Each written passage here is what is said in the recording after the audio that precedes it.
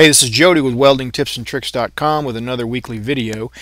This week's video is a bit unusual because I'm just kind of showing you a summary of 2012's videos, because the 2012 YouTube DVD compilation is ready. It's done. It's ready to ship. So it's all broken down into category. And you might ask yourself, well, why would anybody make DVDs and sell them of videos that are available for free on YouTube? Well, because people ask me to. A lot of people have trouble watching them due to a slow internet connection, or their school blocks them, or they don't want to just depend on them being available on YouTube forever, and they want to go ahead and get them so they can plug them in a DVD player and see them on a big screen and use them for learning and for instruction and whatnot. But whatever the case, it's a 4-disc set. It's a whole year's worth of work, and it took 4 discs to get them on there. And if you buy the whole set of 4 discs, you also get a 5th one, which is a bonus DVD. It's a TIG welding jumpstart kit on how to improve your TIG welding and how to get started TIG welding. Just some skill exercises that'll make you better and get you started off on the right foot, both steel and aluminum. But that's available if you buy the whole set. I'm just showing you some examples here of things that are on the TIG welding portion. I just got through showing you some TIG welding chromoly cluster joints, and there's an aluminum butt joint and 11 gauge steel.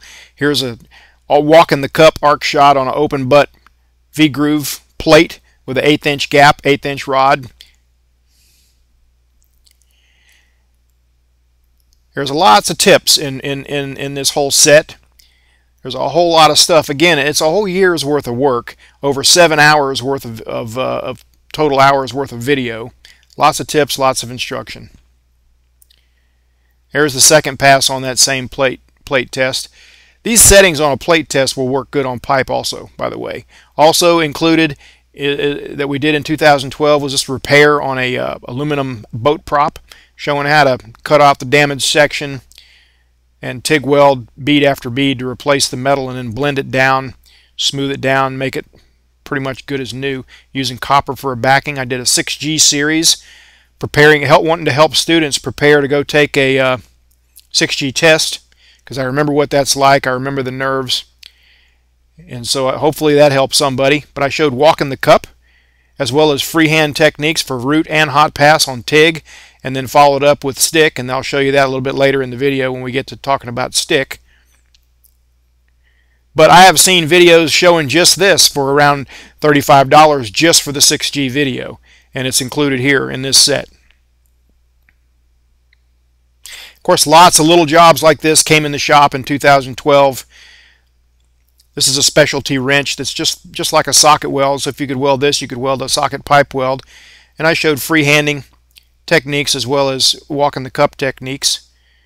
Here's something else, a lap joint, vertical outside quarter joint, all kinds of things.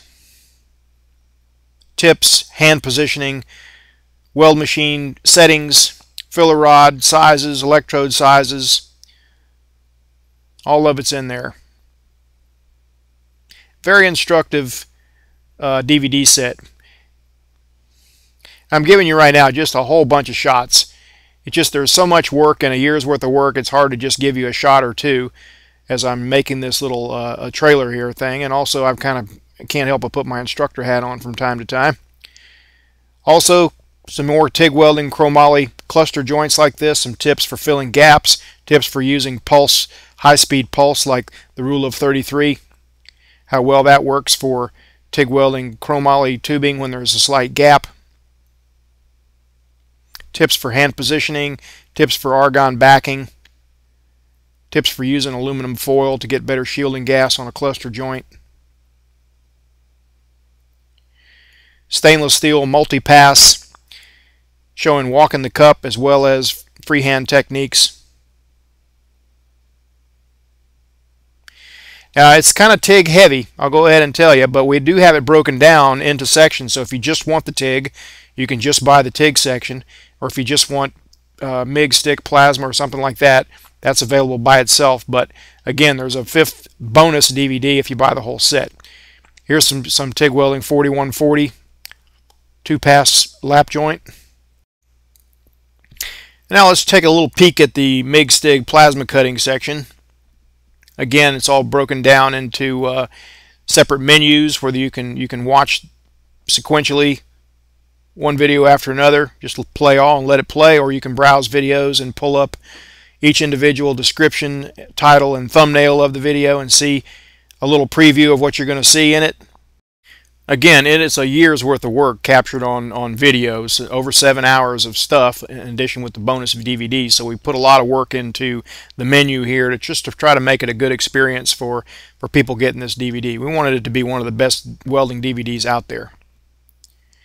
And we included a little plasma cutting there, a little beveling test plates using the plasma cutter, other tips on plasma cutting, including the importance of dryness of air and that sort of thing. Plenty of arc shots showing MIG projects that came in the door, but also just MIG joints like lap joints, butt joints, T-joints, machine settings, techniques that you can use. Did a little slicing and dicing of welds to prove them out. There's some footage here showing setting the wire feed speed and what happens when what it looks like when there's not enough, when there's too much wire feed speed, etc. Call that the how not to weld section, along with just plenty of jobs that came in the door where we use the MIG to fabricate things. Even some aluminum MIG welding with a spool gun on a big, thick, heavy aluminum fixture, and while we were at it, we did some vertical uphill MIG welding on some 3/4 inch thick stuff. 2-pass weld, little weave there after the root pass, and then also talked about how to slice and dice and polish and etch and determine whether you're getting good quality penetration on welds like this. Q-tip swab etch, so you can differentiate between weld metal and base metal. Some tips on how to do that. Just again, general joints like lap joints, open butt V-groove like this, horizontal joint. Tons of stuff. So just sections on just certain welding, MIG welding techniques like this to achieve a certain look on the appearance and still maintain good bead, good weld quality. And then the stick portion of that 6G test, cover pass. Again, I know what it's like to be a bundle of nerves and be on the road somewhere to taking a 6G welding test, and any help you can give a student will help those nerves, and that's what I was trying to do there by doing the 6G video series. Some multi-pass stick weld tips using some different rods, and also a few videos on the Boy Scout Merit Badge welding series using stick, MIG, as well as self-shielded flux core. So once again, if you got a slow internet connection, or you just want to get these DVDs for your library, and make sure that you have them, make sure that no matter what happens to YouTube, or if I decide to pull them off of YouTube and put them somewhere else, that you'll have them from now on. They'll be in your collection. So all you need to do is go to welding-tv.com, and that's going to look something like this.